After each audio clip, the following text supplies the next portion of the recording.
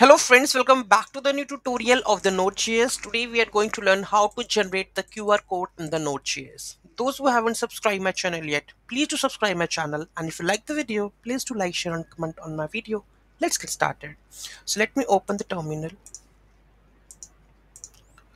Okay, so let me go and to the directory html cd node. Okay, so here I'm going to create a folder mkdir qr code.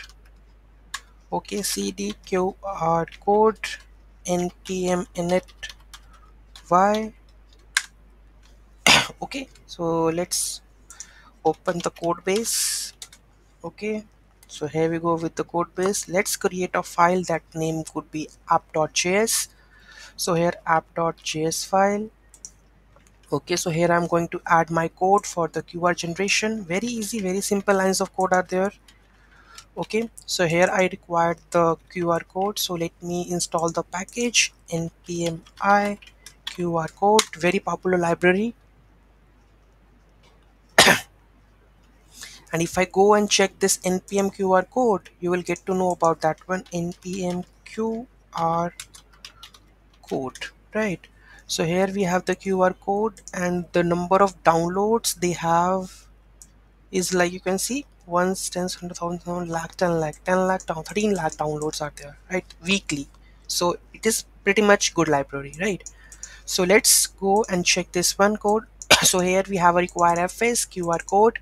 So here data to encode in the QR code would be the hello world. You can make it anything. So this is the file path to save the QR code, and QR to file. So here error correction we are doing. So QR to file we have to convert, right? So here you can see we have to convert that one with the margin, with the scale. If there is an issue, then it will show you that the error generating in the QR code, else it will give you that the QR code generated successfully. So this method QR to file will accept the file and the data which you want to map, right? So both will map and it give you the QR code. Let's have a look on that one. Okay, so let's go and check. Go to the terminal, node app.js, QR code generated successfully.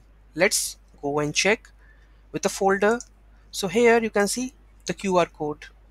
Okay, so now we have generated the QR code. What about to read that one? So we are going to learn in the next video how to read the QR code, whatever we have generated. So we will see in the next video. Thank you so much for watching this video, and don't forget to like, share and comment on my video. Have a nice day.